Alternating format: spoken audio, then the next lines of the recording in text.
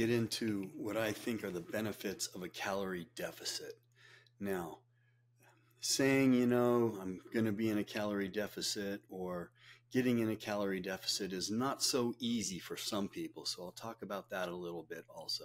If you guys like fitness tips and exercise tips for beginners and older adults, please subscribe to the channel, hit the bell, get notified when we put up new videos.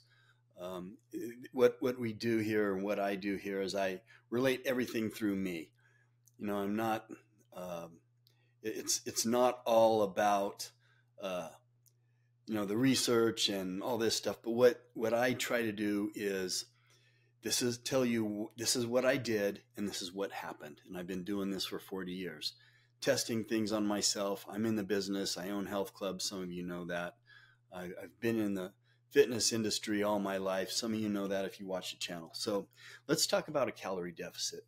This is something that's also kind of a little pet peeve of mine because some fitness influencers out there think that this is just really easy. Well, for some people, it's not.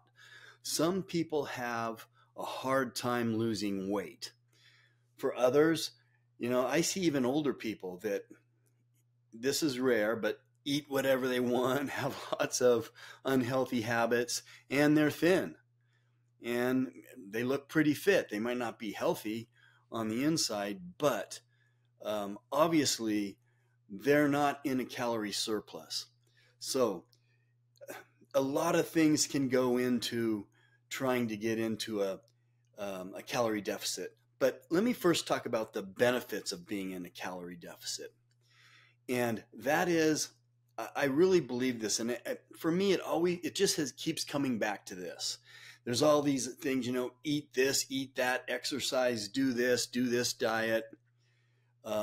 This is good for you. This is not.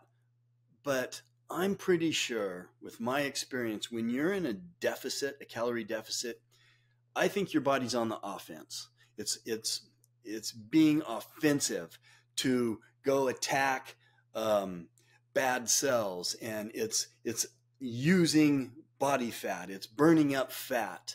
When you're in a surplus, your body is getting left behind.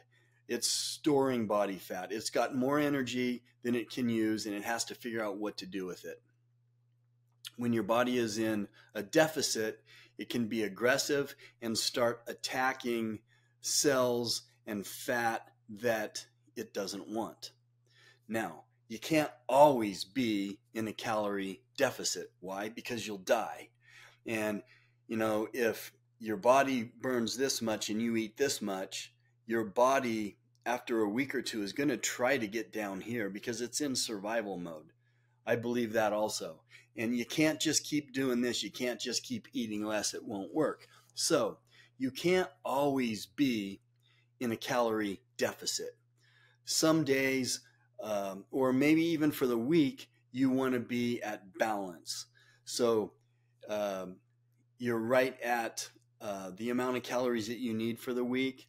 You're eating for the week. But maybe 5 days you're in a deficit and your body can aggressively heal itself. Maybe you stay in a deficit for 2 weeks or 3 weeks, but you can't do it forever. Sooner or later, you're going to have to get up to maintenance or even a surplus for a few days. You have to do that. You got to let your body rest. So some of the problems of getting in a calorie deficit is your hormones could be off, especially if you're older. You may need to go on TRT if you're a male, or if you're a female. Females also need testosterone. There's a link you guys know, I've said it before, there's a link in there you can find out more about where you can get a clinic that will help you with testosterone replacement. And the information's there, who to call, phone number, all that. But you also might want to try other clinics. Talk to your doctor first. And if they're not a specialist, they're not a hormone specialist, they're probably not going to put as much emphasis on this. So the first thing is your hormones. If your hormones are off, male and female at whatever age, it's going to be tough to get into a calorie deficit. So you need to check your hormones. The next thing is your diet. You need to be eating clean, healthy food for you. Whatever type of diet you pick. You guys know that I like to keep my macros in a certain place. So I'm looking at my protein, my fat, and my carbohydrates, and essential amino acids and so on. But you can go look at other videos if you want to find out more about what I'm eating.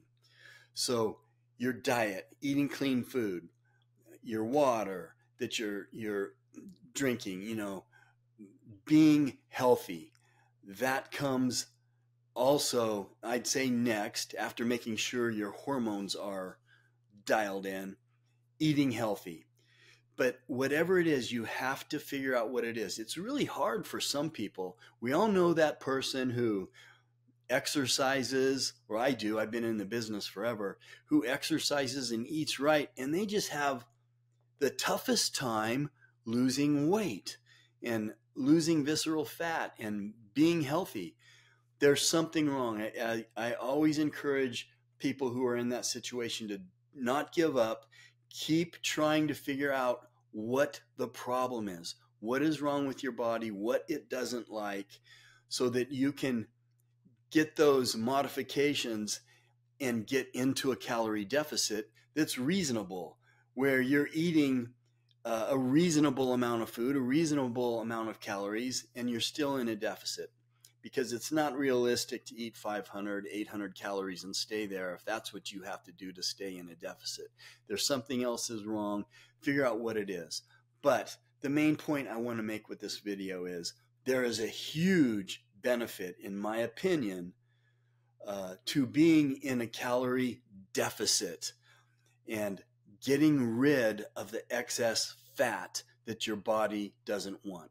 And look, I know there's fat influencers out there too, who, in my opinion, a lot of them have just given up because it's too hard. So they're just going to say it's okay to be fat. It's healthy to be fat. And I'm as healthy as you know. Fat people are not as healthy as fit people. So I'm not bagging on them. I'm not trying to shame them. If you watch a channel, I hate fat shaming. I want to encourage people to find out what's wrong, get in that calorie deficit, and get healthier.